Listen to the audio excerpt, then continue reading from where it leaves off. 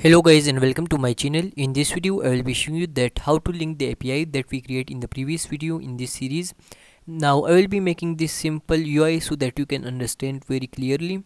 Now first of all let me show you that I am already running my Python API on my local host and I will be calling this from my Flutter app.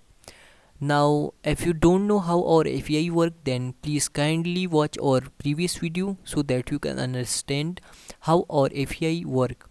Now here I am searching inspiration. You can search anything here, and when you click get codes you will get related codes in your Flutter app. As you can see right here, I got many codes on the inspiration, and you can search any name, any author name, anything that you can search in brainycodes.com, and it will show the exact same codes. Basically this codes is scraped from the brainycodes.com using our API that we create in the previous video.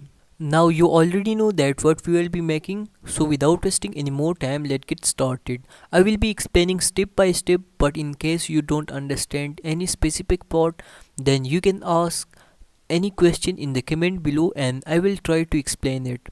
Now if you already have this API, then you can open it and here mention the port number. If you don't have this API, then please download it from the link given below from my GitHub repo. Now once you download the API, then please run the API using any ID of your choice. You can also run the API using command or terminal if you are using Mac. Now once your API is running, then you will see this message running on HTTP and your local host and the port that you mention in the port number that you gave in the port number. Now first of all, create new Flutter project or clone this repository so that you can get the exact same project that I am using right now. Now first of all, if you open pubspec.yaml file, you will find here that I already here type this line of code, and this is the HTTP dependency that we will be using to call our API from our Flutter app. Now once you add it under Cupertino icons, then click package get, and here in the terminal you will see process finish with exit code 0. Now what this means is that our dependency is successfully downloaded. Now you have to import your dependency in the project in the main.dot file. I will be talking about it in a few minutes.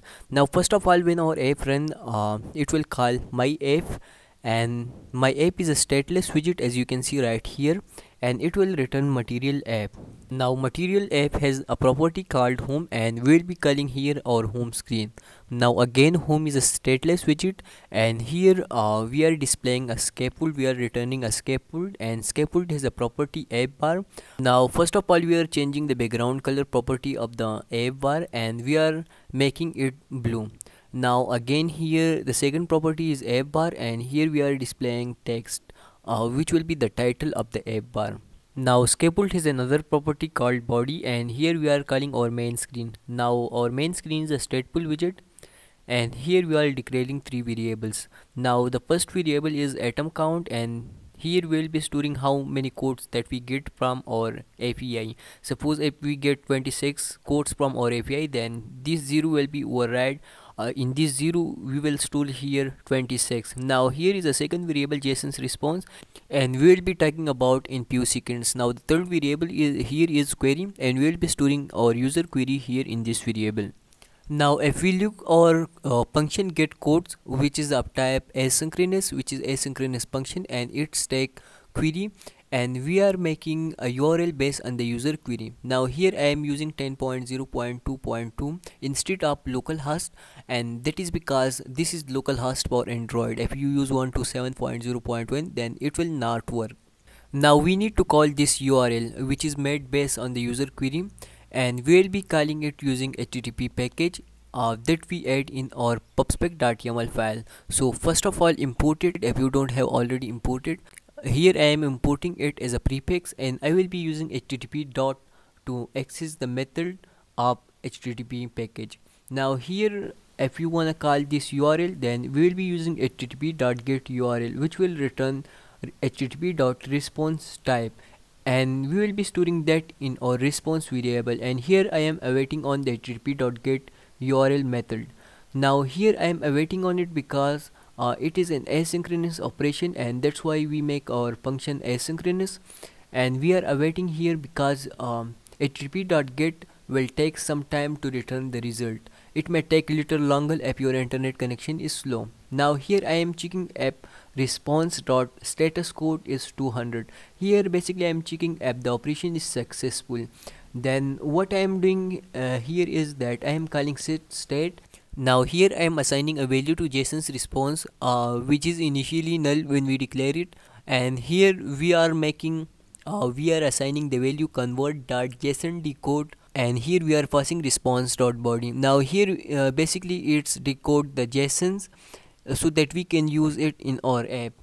And the second variable atom count, we are also assigning the value to it, and that value will be based on the length of the JSON's response. Now if our JSON has 20 quotes, then JSON's dot length will give us 20, and we'll be using that, and we will be building our UI based on atom count. Now you will understand that how the atom count affect our UI, but let's explain this 2 line of code. Here I am commenting this because we don't need it right here, but we will be using this in the UI part. Now the first line of code is returning the author name, will be decoding the author name, and the second line of code will be returning the code text. Now here as you can see, our build function will be called, and here we are using center widget, and we are using single child scroll view as a child of a center widget, and then we are using column, and we are using here the single child scroll view so that we can avoid the pixel overflow and we can scroll through the list of codes. Now here if we look our column, then our column has a 2 children which is container, and the first container is pursuing the quotes, and the second one is pursuing the button and the text field. Now the first container has a dynamic height based on the atom count. If the atom count is 0, which is initially 0 when we start our app, now then the height of the container will be 50.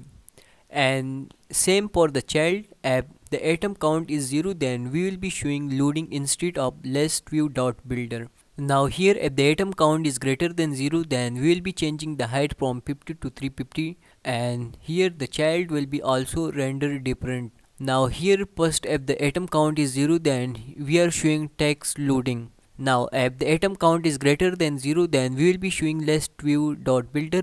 Now listView.builder has 2 property, atom builder and atom count, that we will be using. The atom builder property takes context and index as a parameter and return us whatever widget the user want. Now here I am returning a container, and here I am decorating my container a little bit, but I will be not explaining it as this is not the UI tutorial, but this is the tutorial in which we call our API, so I will be focusing on that. Now our container has a child which is column, and here I am specifying that cross axis alignment dot start. Now here what this means is that all our text will be left aligned. Now here our column has 2 childrens and both of them are text widget. Now the first text widget is for quotes and the second one is for author name. Now here I am decoding the quotes based on the index number. Here I am displaying the quotes based on the index number. Now instead of hard coded number, I am passing here the index which is passed in the atom builder property. Now here index will change from 0 to the atom count, which is the second property of the listView.builder. Now here if the atom count is 20 or 50, then the index will start from 0 and the last index will be 49. Now here suppose if we pass different number, or our atom count has different number, then same will be happen for that. Now here we are assigning the value to atom count, and this atom value count is based on the number of quotes. Suppose if we have 20 quotes, then atom count will have 20 and our index will start from 0 to 19. Now here we have a second container which has column as a child, and here I am displaying text field and button. Now first of all, the text field has hint text and some decoration. Now text build has also a property on change, and here it's provide us the value that the user enter in the build. Now here we are assigning the query variable a value, and that value will be whatever the user type.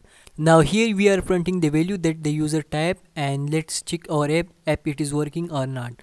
Now here as you can see, whatever I type show in the terminal. Now we can do that also using the second property of the text build, which is on submitted. It will also take the value, and we can do our action right here. We will be just simply printing the value here so that we know how it print the value.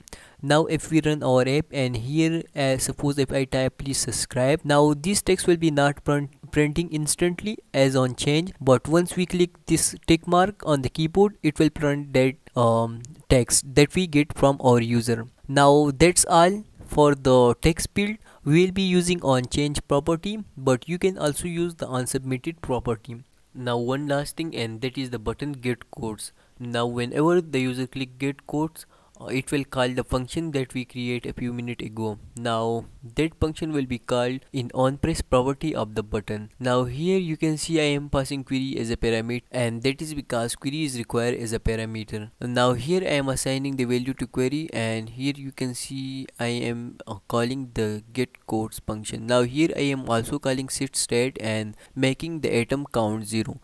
I am making the atom count 0 so that if the user already search anything and there is codes on the UI, that codes will disappear when again the user search something, and there will be showing loading instead. For that reason I made the atom count 0, and I am calling set state so that the stateful widget state updates. Now that's all for this video. I hope that you like the video, and if you do like the video then please kindly subscribe to my channel for more videos like this.